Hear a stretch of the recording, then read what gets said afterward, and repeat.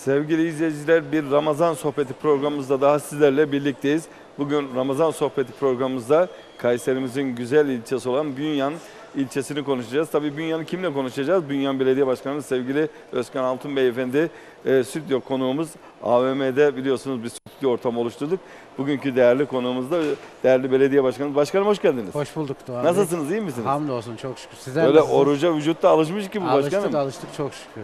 15. gün herhalde değil mi? Evet, 15. artık vücut alıştıktan sonra sorun yok. Çok. İlk 3-4 gün biraz zorlanıyor. Kesinlikle öyle. Bir de size şey de yok, sigara tiryakili de yok. Yok, elhamdülillah öyle kötü alışkanlıklarımız yok. Bir de enerjimiz duruyor yani. Hamdolsun. Maşallah çok enerjilisiniz, Sağ olun, öyle gördüm teşekkür zaten. Tabii değerli başkanımız gerçekten beyefendi kişiliğiyle, duruşuyla Bünyan'da çok önemli hizmetler, önemli değerler kazandırdı. Hepsini konuşacağız ama ülkemiz dünyanın en büyük felaketlerinden birini yaşadı. Evet. Dolayısıyla bu felakette, deprem felaketinde siz de ilçe belediyesi olarak, ilçe belediye başkanı olarak kendi imkanlarınız doğrultusunda o bölgede çok ciddi gayretler yaptınız. Biraz buradan başlayalım efendim. Olur. Öncelikle stüdyonuz çok güzel, onu söyleyeyim. Teşekkür yani ederim. çok da değişik bir ambiyans Tabii konuklarımız olmuş. güzelleştiriyor. Evet, sağ olun. Siz de öylesiniz. Şimdi Doğan Bey, deprem olur olmaz, özellikle bir ikinci depremden hemen sonra Bünyan'da Kaymakam Bey ile birlikte yardım kampanyasını ilk başlatan bölgelerden biriyiz. Neden derseniz Elbistan ve Göksun bize çok yakın. Evet. Yani Pınarbaşı'ndan sonra Kayseri'nin içerisinde Sarız'da saymazsak en yakın 3. ilçeyiz o tarafa. Allah razı olsun Bünyan halkından, inanılmaz bir teveccüh gösterdiler. İnanın müthiş bir yardım yağdı ve ilk tırı hemen hemen, yani belki onlarca tır gönderdik ama ilk tırımızı depremden 5-6 saat sonra Elbistan Belediye Başkanımız da buna şahittir. Telefon açtı, çok da teşekkür etti. İlk tırı biz gönderdik, ondan sonra arkası geldi. Böyle müthiş bir şekilde. Ben şöyle söyleyeyim, Bünyan halkını biz tanıyoruz tabii ki. İnsanlar orada uzun süre kaldığımız için onu her zaman, yani her programda da söylüyorum. Evinde belki muz almamış kişi bana muz getirip bunu başkanım oraya gönder diyenler oldu. Buradan da insanlara çok teşekkür ediyorum.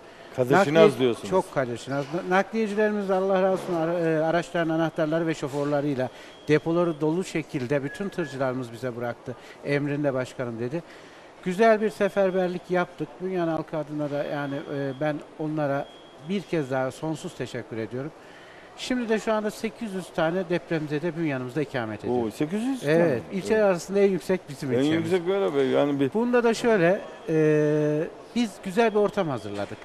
Yine hemşehrilerimizden binlerce kez Allah razı olsun. Önce Kredi Yurtlar Kurumumuz, KYK'mızı hemen devreye soktuk ki ve KYK daha önce hiç açılmamıştı Doğan Bey. Büyükşehir Belediye Başkanımız, Memduh Başkanıma bir günde telefon açıp için tefrişatını yaptırdık. Mustafa Palancıoğlu Başkanım depolardan mallarımızı gönderdi.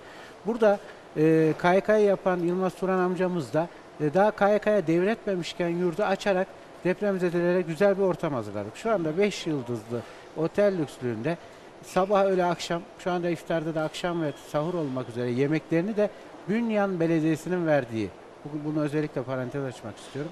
Belediye olarak biz veriyoruz yemeği.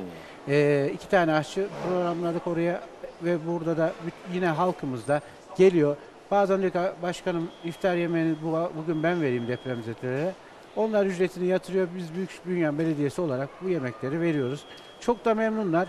200 tane yurtta depremzedemiz var. 200'e yakın. 600 tane de müstakil evlerde var. 600 tane. 600 tane ve bu evlere her gün ekmek ve yemek servisi yapıyoruz. Ne kadar güzel. Yani gıda servisi yapıyoruz. Ama ne güzel bir belediyecilik yani. Ya gerçekten, örnek bir belediyecilik. Burada olduğunuz için söylemiyorum ama müthiş bir hizmet sunuyorsunuz. Yani şöyle inanın birkaç kere iftar açma fırsatı oldum. Çok mutlular. Tabii bu arada depremzedeyle sadece işte her yıl biz 4 yıldır seçildiğimizden beri ilçemizde iaşe paket dağıtıyoruz. Ben iftarları kaldırmıştım. Bu iaşe paketlerini de devam ettirdik. Yani daha önceki Bünyan'daki ihtiyaç sahipleri arkadaşlarımızı, insanlarımızı da ihmal etmedik.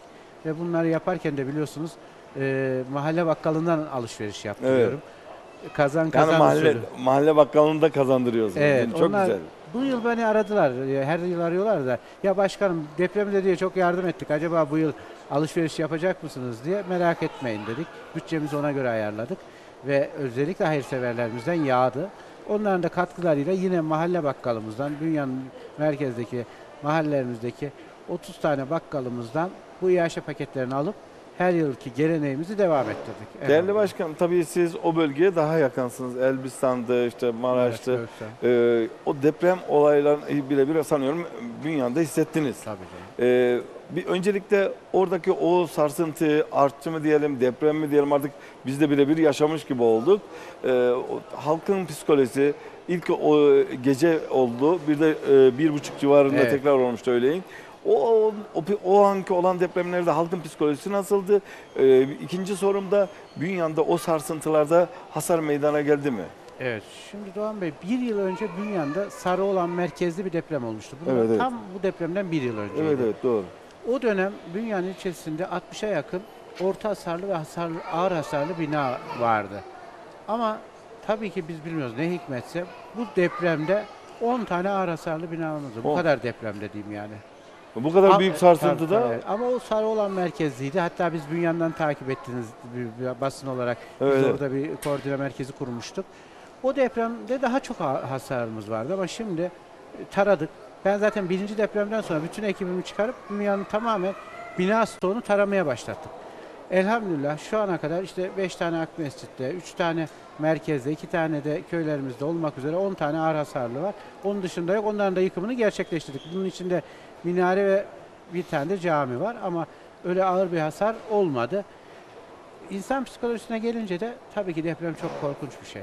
Hatta biliyorsunuz Maraş'ta falan o kadar gittik, yardım ettik. Elbistan'da bütün belediyeler olarak Haseki Bakanımızın önderliğinde birçok yerde işte kardeş belediyelik sık sık gittik. Yani en az 10 kere gitmişizdir ama oradaki psikolojiyle buradaki psikolojisi eşit mi derseniz değil. Onlar çok daha farklısını yaşamış. Ve bunun adına deprem diyemiyorlar. Yani farklı bir şey diyorlar. Yani onlar diyorlar ki yani bunun adı yok. Buna deprem diyemeyiz. O derece sallamış. Ama burada insanlar biraz daha soğukkanlıydı. Yani evet, Kayseri Bünyan'a aktı. Daha doğrusu ilçelere aktı, müstakil evlere aktı. Korkudan işte yukarıdan. Gerçekten de çok tekrar aile yaşantısına döndük. Çok güzel şeyler oldu. Aslında her şeyi bir hayra yormak Değil gerekir. mi? Evet, can kayıplarımız olmasa keşke ama biliyorsunuz şehirlerde ciddi anlamda göç alıyor. Sadece Bünyan değil, Tomarza'sıydı, Develisiydi, Tabii, Yahyalı, tabii. Yeşilisar. Sadece Kayseri'ye özgü de değil ama biraz biz hazırı seven bir toplum haline dönmeye başladık. Oysa ben de köylü çocuğuyum. Kendi köyümüzde toprağımızı eksek diksek belki kendi ürünümüzü alacağız ama biraz daha hazırcı olmaya başladığımız için o sarsıntılardan sonra şehirde de görüyoruz ki tek katlı evlerin fiyatları uçtu. Çoğu imkanı olan insanlar işte Bünyan sabah akşam devamlı gidip gelinebilecek bir 25 imkanı dakikalık var. yol. Dolayısıyla Bünyan da şenlenmiş oldu. Kesinlikle öyle. Koronada hatırlıyor musunuz? Evden çıkamamıştık. Evet. Şimdi de Eve giremiyoruz. Yani Bunlardan ders alınması lazım. kesinlikle ibretlik olaylar. Ama aldığımızı da düşünüyorum. Halkımız da bu yönde şey yapıyor. Mesela o işte depremlerin sarsılan olduğu zaman bir küçücük 70 metrekare müstakil evde 15 kişi yaşadıklarını gördüm Bünyan'da. 15 kişi. Normalde Oralarda da öyle binalar, Evet. şeylerde, Evet. tek katlı evlerde Yani 20 kişi, 25 eş kişi dost kalıyor. akraba da bir araya geldi. Bu güzel tarafı tabii ama deprem çok büyük bir afetti. Rabbim bir daha inşallah ülkemize Amin, amin. böyle afetler göstermez. Bizler de insan olarak Rabbimize şükrederek bunlardan ders çıkarırız. Değerli başkanım, tabii siz de bir yöneticisiniz. Doğal olarak şehirde de belediye başkanlarımızı konuk aldıklarımızda tabii ki biz Kayseri'de 3. kuşakta deprem bölgesi olarak biliniyor. Ama en ufak sarsıntıyı da hissediyoruz.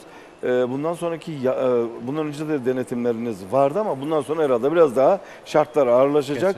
Doğrusu da o. Nasıl bir denetim mekanizması kuracaksınız? Şimdi ilçemiz aslında zamanla hani şöyle söyleyeyim, yatay mimari diyoruz her zaman. Zaten bizlerde 6 katlı, 7 katlıdan yukarıda bir bina yok ilçelerimizde ama bunun daha da artırmayacağız. Bir kere bunun çok Ortalama rahat kaç çözümleri. katlı? 6 kat mı? Yani zaten çok fazla apartman sayımız yok ama en fazlası, en üst katlısı 7 katlı. 6 kat ama ortalama 6-7 kat olarak. Ama bunlar artık yapı denetim. Hepsi de bizim çok şükür o yapı stoğumuzun birçoğu 2010'dan sonra yapılmış yapı stoğu. Özellikle cezaevinden sonra Bünyan'daki biliyorsunuz bir inşaat furyası başlamıştı. Öyle olunca yapı denetimi olan firmalar. Yapı denetimi olunca da biraz daha rahatlık oluyor. Biliyorsunuz her türlü denetimleri yapılıyor.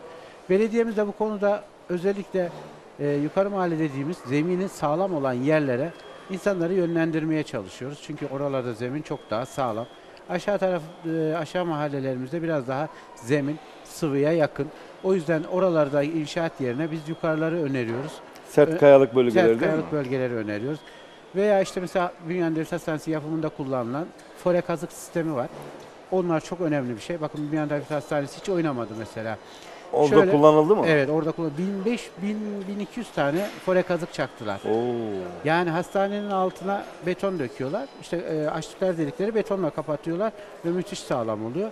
Tabii çok ağır, mutlaka maliyeti biraz daha yüksektir ama en azından güvenlik açısından çok sağlam. Yani maliyeti yüksek olsun, önemli olan can kaybı olmasın. Tabii, O çok önemli. Ama Bünyan genel olarak fiziki olarak baktığımızda da kayalık bölge, Tabii. tarımsal alanlara çok imar vermediğinizi söylediniz. Yok zaten bizden önce zaten tarım buna izin vermiyor. Yani il tarım olsun işte birinci sınıf tarım arazisine zaten bina yapılamaz. Tarım arazisinden de insanlar sanıyor ki tarım arazisinden vazgeçme diye bir şey olamaz. Tarım arazisi bizim geleceğimizdir. Öyle değil mi yani? Evet. Yani ev yapacağız diye tarım arazisini de Yok etmenin anlamı yok. Yani. Doğayla çok oynamamak gerekiyor. Kesinlikle öyle. Kentsel dönüşüm var mı sizin orada? Kentsel dönüşüm yok ama kentsel dönüşüm için bir çalışma yapılmış bizden önceki dönemde. Artık bu dönemde değer kazandıkça biliyorsun kentsel dönüşümde yerlerin değer kazanması lazım. Bünyan artık marka olmaya başladı. İlerliyor. İlerledikçe de bu görülüyor. Biraz daha yatırım fazlalaşınca değer artışı oluyor. Değer artışı doğduğu zaman da inşallah kentsel dönüşümün önü açılmış olacak. Evet. Tabii Bünyan'ın çok büyük özellikleri var. Siz 4 yıldır belediye başkanısınız. Hepsini hizmetleri de konuşacağız. Bünyan denince akla Bünyan halısı gelir. Gileboru'da masamızın üzerinde. Bu bir şifa. Evet, bu şifa kaynağı. Evet, yani isterseniz bu Gileboru'nun ekonomiye katkısı var mı Bünyan'da? Evet. Aileler bu ekonomiye çevirebiliyor mu? Bu anlamda neler söylersiniz efendim? Şimdi biliyorsunuz Gireboğlu bölgede işte en çok Akışla ve Bünyan bölgesinde olup Akışla başkanımıza da selamlarımızı evet, Ayhan Bey diyor ki benim diyor. Onun kimlikte Bünyan yazıyor ya oradan Ondan değil mi? Doğru evet. söylüyorsunuz. Tatlı bir rekabet oluştu. Şimdi Gireboğlu zaten şu anda Ziraat Odamızda Gireboğlu fideleri üreterek Bünyan Ziraat Odası da şu anda topluma veriyor. Verdikçe de bunların çoğalacak inşallah. Gireboğlu o kadar artık duyurduk ve tanıttık ki inanın yurt dışından bizi arayıp Gireboğlu isteyenler çoğaldı yani aşırı çoğaldı. Zaten işte biliyorsunuz arama motorlarına yazınca Gireboğlu'nun şifa kaynağı olduğu belli. Özellikle kalp damar hastalıklarına ve böbrek taşında. Biz bunların makinalaşması için bir takım işler yapıyoruz ama öncelikle toplama merkezi oluşturduk. İşte kapalı pazar yeriyle birlikte inşallah yazın daha güzel bir toplama merkezi olacak. Ama artık Bünyan sadece Gireboğlu ve halıyla değil artık bir de cam balkonla inşallah cam seyir terasla anılacak. Evet, şimdi aslında biraz ilerleyen dakikalarda sorayım diyordum ama siz oradan başladınız. Cam terası Bünyan'ın gerçekten çok ilgi çekmeye başladı. Evet. Bu fikir nereden geldi? Oradaki yöre halkı ne diyor efendim? Şimdi bir Kayabaşı diye bir özel bir bölgemiz vardı. Ama çok böyle atıl bir yerdi. Patika yol üzerinde ve insanlar çok zor gittiği bir yerde ama her Bünyanlı'nın gönlünde ilçeyi, şehri, kenti ve doğayı oradan seyretmek vardı. Biz buradan yola çıkarak bir cam seyir terası ben de birkaç yerde görmüştüm. Türkiye'de de 10 tane. 11.sinde Bünyan'a yaptık inşallah. Bu fikrimizi Vali Bey ile Büyükşehir Belediye Başkanımız hem Gökmen Valimiz hem de Menduh Başkanımız Bünyan'a misafir ettiğimizde oraya götürdüm. Hatta Menduh Başkanım, ÖZKAN üzerimiz toz toprak oldu falan dedi. Burada tutar bir cam seyir terası dediğimizde sağ olsunlar güvendiler bize. Vali Bey de Menduh Başkanım da. Hatta orada maliyeti 3'e bölmüştük ama sonradan o kadar hoşlarına gitti ki tuttuğunu da gördüler. İkisi de hem Büyükşehir Belediye Başkanımız hem kıymetli valimiz bizi tebrik etti. Yarı yarıya bölüştüler masrafı da. Oh, ne güzel. Sağ olsunlar. Küçük bir kısmı Bünyan Belediyesi'ne bıraktılar. Onu da biz hallettik. İnanın daha açmadık. Açmadığımız halde günlük 1000 tane ziyaretçimiz var. Açmadığımız. Günlük. Evet, açmadığımız halde. Şu anda işte de kafesi, oradaki insanların yeme içme yeri. İşte mesela Giraboğlu'yu orada satış yapacağız. Yani 2 tane kadın kooperatifimiz var biliyorsunuz. Evet. Vali Bey'in destekleriyle kurulan, kaymakamımızın çok sonsuz desteğiyle kurulan. Şimdi kadın kooperatiflerimiz orada. Gelip de sadece cam terasa çıkıp da insanlar bırakıp gitmesin istiyoruz. Bünyan'da bunu bir ticari hale getirelim. Geldiklerinde baksınlar, alışverişlerini yapsınlar. Ne alışverişi derseniz işte yöresel ürünler. Biliyorsunuz Bünyan'ın yazın işte domatesiymiş, işte tuzsar domatesi, yukarıda cevizimiz, Giraboğlu'muz, özellikle süt ürünlerimiz, peynir, tereyağı, yoğurt. Bunlar gelsinler, alsınlar orada. Hem aşağıdaki pazar yeriyle entegre olsunlar. Orada güzel bir yer oluşturduk. Bir de Çağlayan Okulumuz var. Onu da Büyükşehir Belediyesi yakın zamanda müthiş bir restorasyon yaptı. Eski bir okuldu. Orada da kadın kooperatiflerini tahsis edeceğiz. 2 tane de kadın kooperatifimiz var. Hanımlar da buradan yani gerçekten onları da tebrik ediyorum. Gayretli bir şekilde çalışıyorlar. Bünyan'a geldiğinde bir hem turizm güzergahı oluşturalım hem de ürünlerimizi satalım. 3. olarak da ilçemizi tanıtalım istiyoruz. Ne güzel. O cam teras tam açıldığında eğer açılmadan 1000 kişi ziyaret ediyorsa açılınca görün oradaki kafesiyle insanlar çayını içerken, Tabii, yudumlarken ki Doğayı oradaki seyretmek. vadinin içerisine bakması. Vali Bey'in bir şeyi var, tabiri var. İlk defa Türkiye'de hem doğaya bakan hem de şehre bakan, kente bakan bir teras oldu. Cam seyir terası oldu. Biraz da ürkütücü. Sizi de bekleriz inşallah. Varsa cesaretiniz. Yok benim cesaretim yok. Öyle diyorlar ama biz çıkarıyoruz. Ama çok korkunç.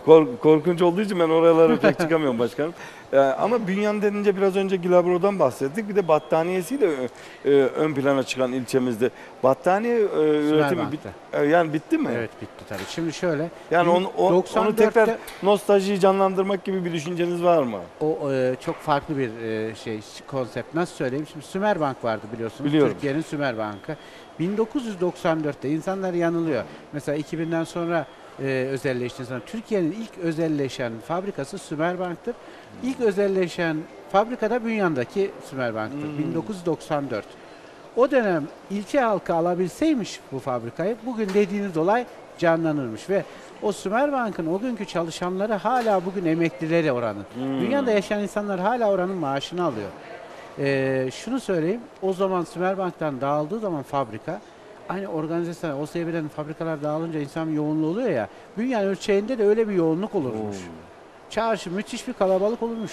Bir de orası kültürel ve sosyal açıdan da bir ilçeye çok katkı sunarmış. O battaniye, ben de 18 yaşında Sümerbank'ın müteahhitiydim. Yani battaniyenin yün ve yapağını nakliye eden firmanın sahibiydim. Şimdi yün, yapağı, Pertek gibi yerlerden işte Uşak'tan geliyordu. Burada battaniye çeviriyordu. Sümerbank'ın battaniyesi çok daha ağır olur, çok da kaliteli olur. Evet. Çok kaliteli olur. Orada müthiş bir markamız vardı ama 94'ten sonra bitti o marka. Ama onu biraz kilime halıya döndü gibi herhalde. Evet, Bünyan halısı zaten en baştan beri vardı. Onun da ihracat oluyor mu? İhracat şöyle yapanlar var ama önce halı dokutturmamız lazım. Şimdi onlarla ilgili de çalışmamızı yaptık. Güllüce'de falan dokunmuyor şu anda. Bünyan'ın ne kadar nüfusu nedir efendim? 30 bin. Bu yazın artıyor herhalde Tabii değil mi? çok artıyor. Merkez nüfusu 15 bin. 15 bin kadar da 46 tane mahallemizde toplanmış. Toplam 30 bin nüfus. Kalan 15 bini de işte 7 tane beldemiz var biliyorsunuz belediyelikten kapanan beldeler. En ağırı o bizim için yani. Şöyle ağır oldu. İç Anadolu'da belediyesi kapanan en çok ilçe Bünyan. Onlar hep Bünyan'a bağlandı. Başkanım şimdi tabii siz o yöreyi mahalle eskiden köydü şimdi Evet. belde oldu mahalle diyoruz.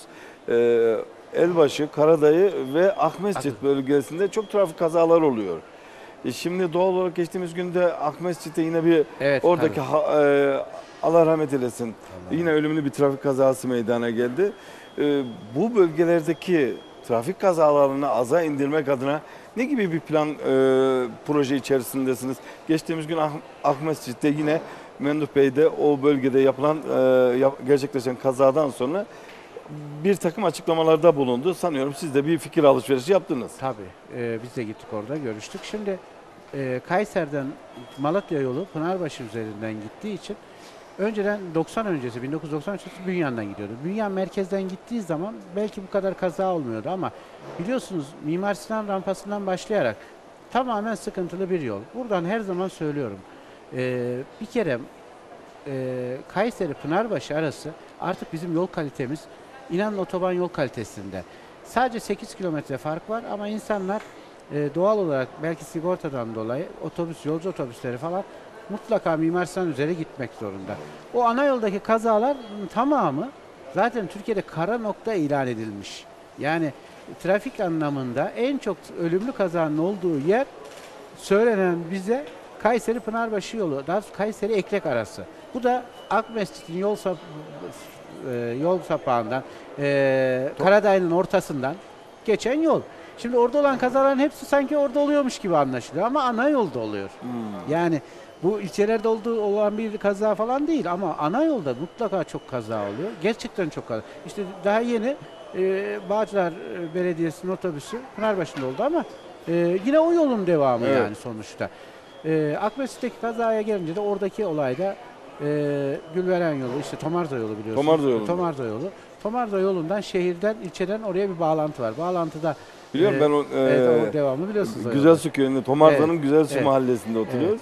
Allah rahmet eylesin. Bir arkadaşımız çok değerli. Ben de Akmescit'ten geçiyorum çünkü Kızılören oradan bizim köye geçiyor. O yol çok kullanılıyor. O yol biraz kullanılıyor ama başkan bu yollara, kavşaklara bağlayan ana yol diye tabir ettiğimiz o Tomarza yolu. O bölgelerde ya hız bariyeri mi olmalı ya da biraz o sürücülerin dikkatini çekecek orada bir aksiyon ne yapılabilir? Karayolları Bölge Müdürümüz geldi. Yolların hepsi oradaki bahsettiğimiz yolların tamamı karayollarına ait yollar ama tabii ki biz de yardımcı olalım. Ne yapılacaksa Büyükşehir Belediye Başkanımız da aynısını söylüyor zaten. Allah razı olsun. Orada işte ne bileyim dediğiniz gibi bariyer levha, trafik levhası yine kaza olur mu? Olur. Kaza her tarafta olabilir ama bizler önlemimizi alalım. Biz tedbir alalım yani. Tabii tedbirimizi alalım. Ama o bölgelerle ilgili genel anlamda bir çalışmamız var diyorsunuz. Var. Bir de Akmescit Bünyan'dan ayrılalım diyor. Biz işte Talas'a daha yakınız diyor. Hep bu tartışma konusu oluyoruz. Size de geliyordur. Evet. Ben de o bölgeden geçtiğim için bana da diyorlar ki ya Bünyan Başkanımıza söyle bizi Talas'a bağlasın. Başkan ben de diyorum ki başkanın öyle bir yetkisi yok ki. Sizi aldım bugün buradan buraya verdim değil mi? Büyükşehir Belediyesi'nin bile yok öyle bir yer. Uzak mı size ne mesela? Şimdi bizim coğrafyamız çok geniş. Bir tarafta Karakaya 40 kilometre, bir tarafta Akmescit 40. İkisi arası 80 kilometre. Bir ilçe belediyesi için gerçekten çok büyük bir interland alanı. Ama Akmescit yıllarca arada kalmış. Nasıl arada kalmış? İşte bir tarafında Pınarbaşı, bir tarafında Tomarza. En yakın ilçe Tomarza. Evet, en yakın Tomarza. Ama onlar Tomarza değil, Talas'ı düşünüyorlar. Ama işte Talas'ta neden? Bunun altında yatan şu otobüs biletleri ücretinden. Yani Talas'taki işte Alaybeyli var yakınında biliyorsunuz. Evet. Yani Alaybeyli'ye gelen kişi işte atıyorum şu anda şehir içi bilet kaç lira bilmiyorum 5-6 lira falan. Ama öbür tarafta 25 liraya geliyor. Aslında orada Talas'a bağlanmakla Büyükşehir'e bağlanmış oluyor. Hizmeti daha çok alırız düşüncesiyle onlardan dolayı istiyorlar ve bu konuda da kendilerine de hak vermekle ama biz Bünyan Belediyesi olarak hiçbir şekilde hizmetimizde en ufak bir aksama yapmıyoruz. O halk, biz Akmescit halkı da zaten bizim canımız. Onlar da bizi çok severler. Biz yine elimizden geldiğince yaparız ama bu yasal düzenlemeyle, ya mesela örnek vereyim, Ağırnas Bünyan'a 14 kilometre ama Melikgazi'ye bağlı biliyor musunuz? Bünyan'a 14 kilometre. Yani eğer bir yapılacaksa bütün ilçelerin tekrar dizilmesi lazım. Bütün ilçelerin bunlar yapılması lazım. Siz biliyorsunuz benim benzin istasyonum 7 kilometre Bünyan'a. Doğru. Melikgazi. Ruhsatı Melikgazi. Doğru söylüyorsunuz. 7 kilometre. Yani bu böyle. Yani bu yasa ve kanunlar çerçevesinde... Yasa ve kanunlar bunlar bizi aşan ve onları da aşan. Yani bunlar yasa gereği tekrar interland ilçeler arasında çizilebilir mi? Çizilebilir. Ama siyasi büyüklerimiz ne der onu bilmek lazım. Tabii bölge halkının geçim kaynağı daha çok tarım ve hayvancılık mı? Evet. Tarım ve hayvancılık ama profesyonel tarım ve hayvancılık. Bünyan halkı profesyonel tarım yapar. Ben iddia ediyorum. Kendilerini de çok güncelliyorlar. Çiftçilerimizden de Allah razı olsun. Ürün çeşitliliği anlamında çok ilerideler. Şimdi biliyorsunuz kapalı sistem sulama geldi. Yani artık her tarlanın başında bir vana olacak. Bu ne demektir? Artık sulanabilir arazimiz toplulaştırmanın da etkisiyle yani çok daha fazlalaşacak. Arttı mı? Çok arttı. Bu yıl inşallah yaklaşık 2000 hektara kadar daha su verecekler. 2 yıl içerisinde diyelim sulanamayan arazimiz kalmayacak gibi. Bu da mazot giderini, elektrik giderini aşağıya çekmek ki, yani yok olması demek ki, burada ürün çeşitliliği ve ürün verimliliği anlamında en üst noktaya ulaşacak. Ben şuna her zaman söylüyorum, tarım geleceğin sektörüdür. Tabii. Yani bunu herkes söylüyor belki ama biz Bünyan'da bu işi biraz daha profesyonelleştirir, biraz daha ürün çeşitliliğini artırırsak bölgenin en güçlü tarım alanı oluruz. Daha çok buğday mı, pancar mı, ne ekiliyor? İşte eskiden sadece buğday arpaydı. Ama artık öyle değil. Şeker pancarı, buğday, arpa, ondan sonra başka aklımıza gelenler mısır, en önemlisi mısır, yonca, hayvan yemleri bitkisi, hatta kükürt bile ekiliyor. Şeker fabrikasının özellikle imkanlar doğrultusunda pancar ekicileri buradan faydalanıyor herhalde. Çok, çok. Şeker pancarının, yani şeker fabrikasının en büyük üreticilerinden biri Bünyan ilçesidir. Sağ olsun hem o şeker fabrikasının istikrarlı duruşu sayesinde de uzun süredir çiftçimiz oradan çok güzel para kazanıyor. Bir de başkan özellikle Bünyan denince tamam, kimse belki Allah kimseyi düşürmesin, Bünyan cezaevi en büyük cezaevlerinden bir tanesi. Evet, evet. Dolayısıyla o bölgeye de yaklaşık kaç mahkum alabiliyor? 3700. 3700 yani tane bir ilçe nüfusu. Evet. Bir ilçe, dolayısıyla buraya biz şöyle algılıyoruz tabii burada olduğumuz için. Ya her gün ziyaret var. Dolayısıyla o ilçenin daha insan sirkülasyonu fazladır. O bölgedeki esnafın durumları iyidir. Evet. İşte oteldir, budur, konaklama yerleri açısından baktığımızda sanki insanların böyle yatırım için birbirleriyle mücadele ediyor gibi bir algı var. Bir sizden dinleyelim mi? Bu cezaevinin sizin ilçenize büyük katkısı var mı? Evet. Cezaevinin katkısı ilçemize mutlaka var. Biz ne kadar daha fazla katkı sağlayabiliriz? Onun noktasında cezaevi müdürlerimizle, başsavcımızla devamlı istişare halindeyiz. Ben size bir cezaevini özetleyeyim. Evet. Eskiden filmlerde olurdu. Mahkumlar gelirdi, işte izlerdik. Bir iki gün yatardı, mahkumuyla görüşmeye çalışır giderdi. Öyle bir sistemler falan yok artık. Teknoloji orada da çok gelişmiş. Mahkum içeriden randevusunu veriyor, geleceğe ziyaretçisinin ismini de veriyor. Randevudan sonra yarım saat içerisinde, mesela 3.30'da randevu geliyor, mahkum görüyor, mahkum yakını mahkumunu açık görüşte görüyor ve bunun için de haftanın her haftanın bir günü, bazı haftalar 2 gün olmak üzere görüşünü gerçekleştiriyor gidiyor. Artık görüntülü görüş de başlamış. Bundan dolayı Bünyan'da mahkum yakını vakit geçirmiyor. Çok geçirmiyor diyor. Yani çok durmuyor. Çok durmuyor. En fazla yarım saat, bir saat. Ha, bunun da bir faydası var. Var. Bunun da faydası var. Yani duruyor, dediğiniz gibi bir sigara alıyor, belki bir kötü örnek verdik gerçi de, bir sakız alıyor diyelim, bir kola alıyor, ya da bisküvi alıyor, bisküvi alıyor falan, ama içeriye bir bunlar hareketlik yasak zaten, yapıyor. biliyorsun. Bunlar içeride çünkü her türlü şeyleri var. Ama onun dışında bizim cezaevinden esas faydamız gardiyan dediğimiz infaz koruma memuru. Bu arkadaşlarımız 1000 kadar. 250 tane de askeri personel var. Bunların bir kısmı Kayseri'de yaşıyor ama 400 tane de lojmanımız var. Burada da yaşıyor. Bunların Bünyan'daki ikametleri... Lojmanlar cezaevine mi ait? Cezaevine ait ama cezaevin kampüsün içindeler. Kampüsün içinde 400 tane. Onların kampüsün içerisinde Hatta markette, fırında tane. Kendi içinde var mı o kampüsün? Var ama yine de... Onları kapatsak başkan mı? Biz onların dışarıya satış yapmasını engelliyoruz hiç olmazsa. Çünkü onlar çok daha ucuza mal ediyor. Bölge halkından alışveriş yaptığını düşünün. Kendi fırınları var mesela. İşte onu... Şimdi ama acaba mesela bölgeye faydaları var. Yani onların hepsi de oradan alışveriş yapmıyor yani. Yine dışarıdan da yapıyor. Onların marketleri öyle üst düzey bir marketler değil. Yani gene geliyor çarşıdan. Zorunlulukta olan alışverişlerini yapabiliyorlar. Aynen. Bir de bölgede TOKİ'miz var bizim. Pınarbaşı mesire alanımız var.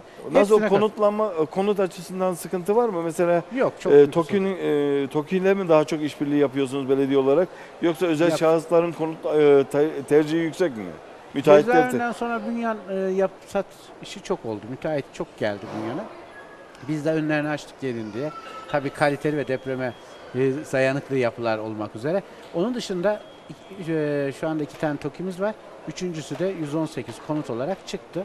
Bu son TOKİ konutlarında yakında inşallah onların da inşaatı başlayacak. Değerli başkanım, siz 4 yıllık belediye başkanlığı yaptınız. Artık 11 ay mı kaldı? Evet. Zaman da çabuk geçiyor Çok değil mi? çabuk geçiyor. Ama gerçekten bu Bir de döneme bize bakacak sorduğunuz. olursak pandemiydi, 2 yıl onunla mücadele, Evet, depremdi. Yani Ekonomi. bir sürü ekonomik sıkıntılar derken nasıl geçtiğini bilemediniz. Aynen öyle. En zor dönemde yaptık diyoruz. En zor Evet. dönemde değil mi? Hep öyle diyoruz ama. Neler yaptınız efendim? Şöyle bir özetleyecek olur iseniz.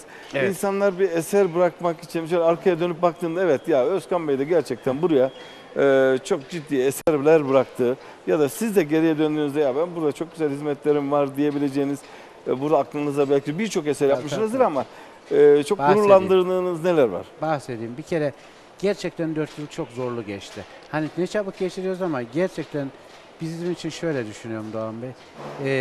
Bir de gelin bize sorun. Her gününü yaşadık. Elhamdülillah. Hem enerjiyle hem hizmetle. Pandemide her şeyi fırsata çevirdik, hizmet yaptık. Depremde dersen her türlü yardımı yaptık. Ama şunu gördüm.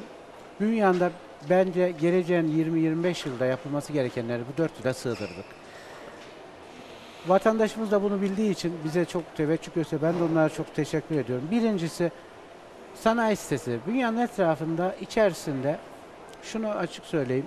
Her tarafta bir tamirci vardı.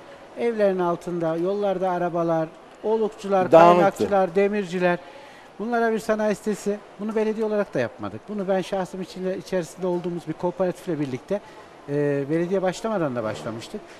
Ama 30 yıldır Bünyan'a yapılamamıştı. Hamdolsun çok güzel bir eser koyduk. Orada 52 dükkanla başladık. Sonra ikinci bir kooperatif oldu ve şu anda Bünyan'ın harika bir sanayi sitesi var.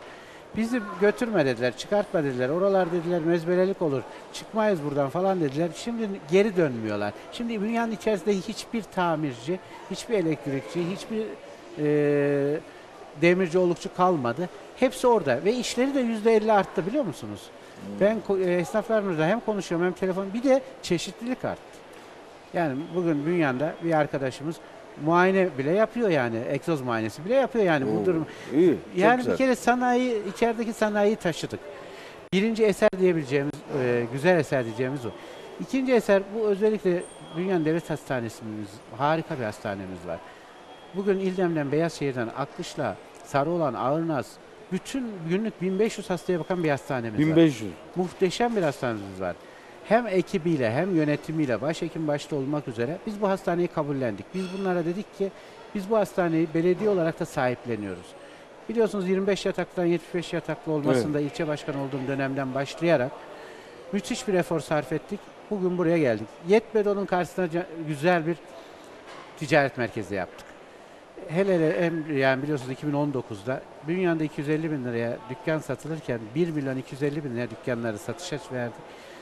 Eczane yerleri çok çıktı. Muhteşem. Rakamlara Şimdi yani belki şöyle söyleyeyim, o paralarla da bugün ben diyorum ilçe içerisinde bütçesi en sağlam, en rahat ekonomik açıdan da ilçe biziz. Onu da diyorum. İşte bu ticari düşündük olayı. Daha 8 dükkanımız var. Seçimden sonra onu da satacağız inşallah. Asfalt yaptık işte 10 milyon bugün 10 bin ton asfalt. Oo.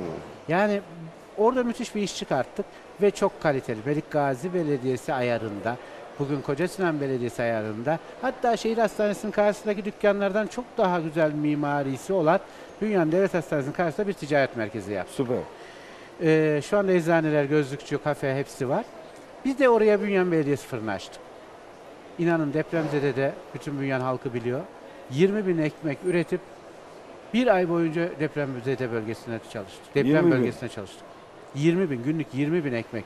Bünyan gibi bir yerde bir de el değmeden muhteşem bir sistem. Yani tam da bitirdiğimize denk geldi. Şimdi Bünyan'da da 2 tane halk ekmek büfemiz var. Birini açtık, birini de açmak üzereyiz. Onu da bayramdan sonra yoğun talep var, açacağız. 50 kuruşla aşağıya veriyoruz. Ekmek de daha önce var olan bir şeydi ama artık daha da yükselttik.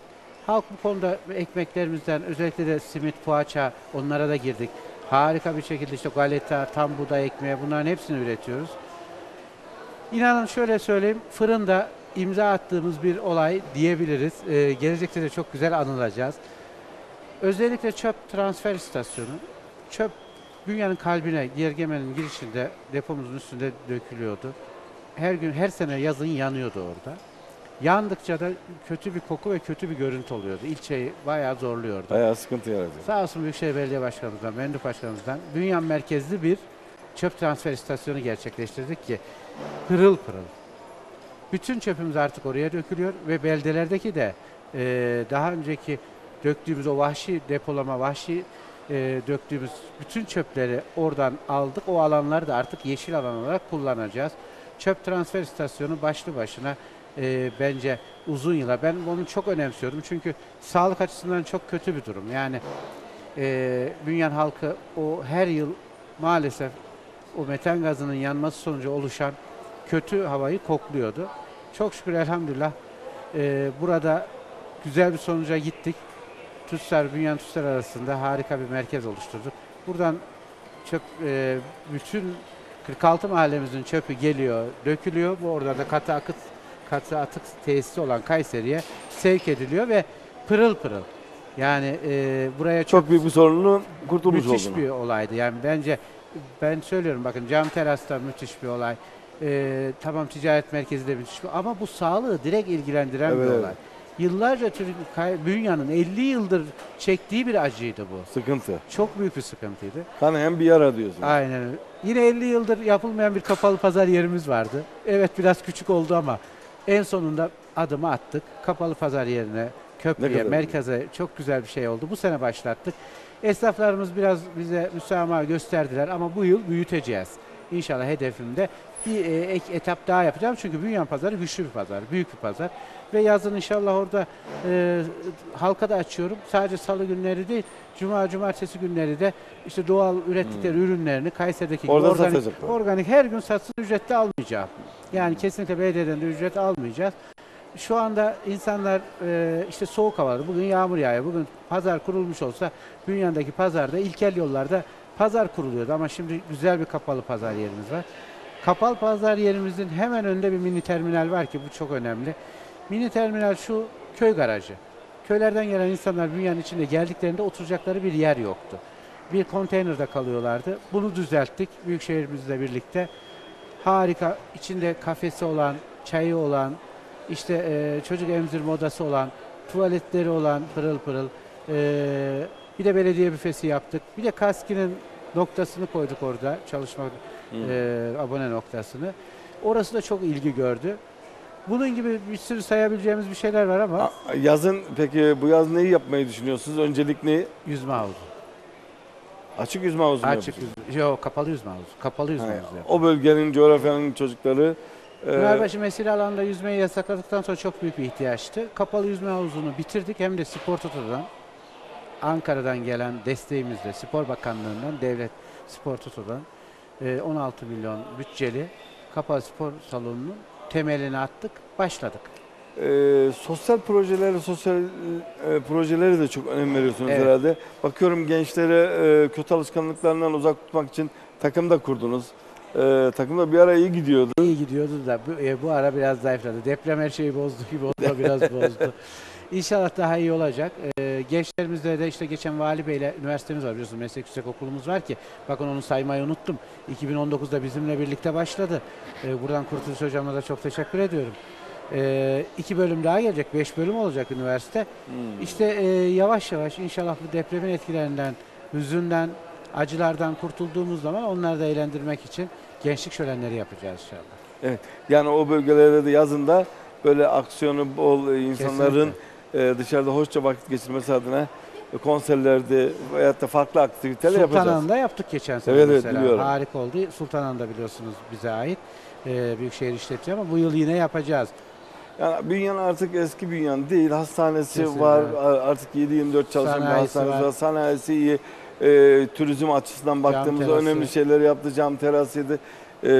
Genel olarak geçmiş kültürlerini de yaşatan, onlara da maneviyatlarına önem veren bir ilçemiz diyorsunuz. Ama tabii bu değerleri katılması da en büyük katkı sizde. Ben öyle demiyorum. Ekip işi. Bir Allah nasip etti. Biz de bir gecemizi gündüzümüze kattık ve katmaya da devam edeceğiz. Yani bu görevler bırakana kadar, son damlamıza kadar bu enerjiyle çalışacağız. Ondan sonra da takdiri önce Allah'a sonra da halka bırakacağız. Yani gerçi 11 ay var da erkendir. Bir ustalık dönemi olacak mı? Yani bizim için önemli olan her zaman söylüyorum 14 Mayıs. Şimdi 14 Mayıs Cumhurbaşkanımızın seçilmesi çok önemli. Ondan sonra oturup değerlendireceğiz hep beraber. Evet. Değerli başkanım, yaklaşık 50 dakikadır birlikteyiz. Sevgili izleyicilerimize, Bünyan halkına, bizi yurt dışından izleyen Bünyanlılara ya da Türkiye'nin dört bir yandan izleyen hemşerilerimize neler söylemek istersiniz? Bu Ramazan mübarek günde. Evet, belki eski Ramazanlar gibi çok böyle heyecanlı geçmiyor belki Ramazanımız ama yine o manevi havası muhteşem. Özellikle Bünyan dışındaki hemşerilerime İstanbul'da fuarda hep karşılaştım. Çok da hoşumuza gitti. Onlara en derin, en güzel sevgilerimi gönderiyorum, selamlarımı gönderiyorum. Bünyan'da yaşayan hemşerilerimizle zaten birlikte yaşıyoruz. Hayırlı Ramazanlar, Rabbim bayramlara güzellikle inşallah kavuştursun. Rabbim dualarınızı kabul etsin inşallah. Depremzedelerimize ve misafirlerimize olan duyarlılıklarından dolayı da Bünyan'da yaşayan her bir hemşerime ayrı ayrı teşekkür ediyorum. Efendim biz size çok teşekkür Ben ediyoruz. Ramazan'da bizi kırmadınız, geldiniz, ilçemizi anlattınız, hizmetlerinizi anlattınız. Ben buradan Bünyan halkına da bir çağrım olsun.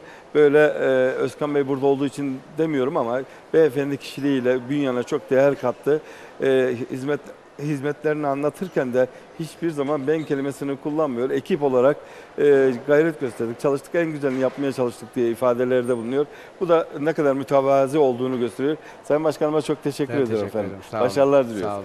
Sevgili izleyiciler, bugün Ramazan Sohbetleri programımızda Kayserimizin güzel ilçesi Bünyan Belediye Başkanımızı konuk ettik. Bir başka programımızda buluşmak dileğiyle diyorum. Hepinize hoşça kalın efendim.